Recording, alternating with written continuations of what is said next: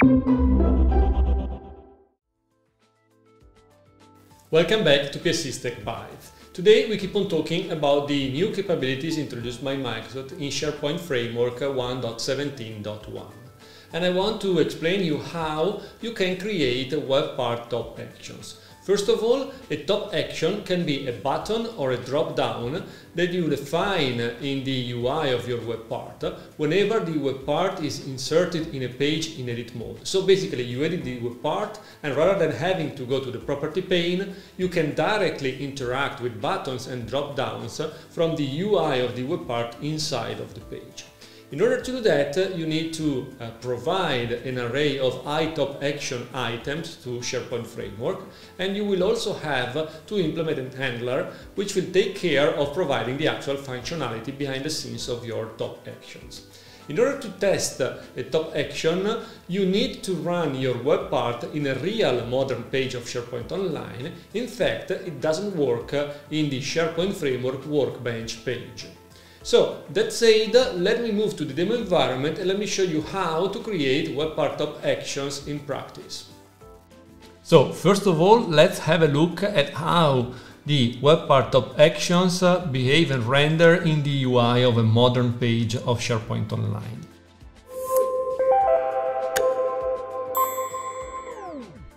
Here I am in a page in edit mode, and as you can see here, just beside the comments that we used to have in all of the web parts, we also have this custom button with a custom tooltip and icon, as well as a drop-down with a set of values. Now, by clicking on any of these items, you can trigger a custom action, which can be a custom piece of code which will do the configuration or the provisioning of stuff for your web part.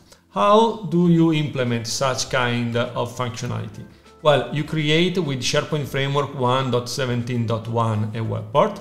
Then inside the web part you define a method which is called getTopActionsConfiguration, and you will have to return either a list of top actions or undefined if you don't have any top actions in your UI.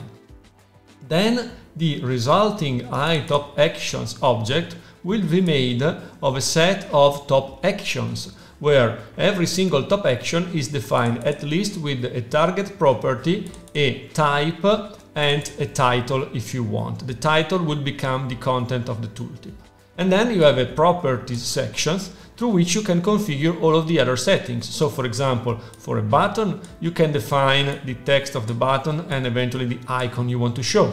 For a drop-down, you will configure the options as well as the values for those options. So you see here, for example, we have one option which is all items with value key equal all, and another one, my items with key me.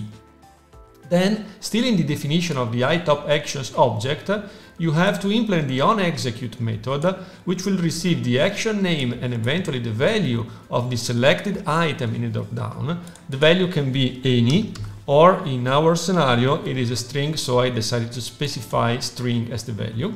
And then here you simply switch across all of the different action names and you do whatever you want to do in order to behave accordingly to the selection of your end user. So it is really simple and straightforward, but really powerful. Like always, thank you for watching this video. I hope you found it interesting, and I'm really looking forward to seeing you next week. Thank you.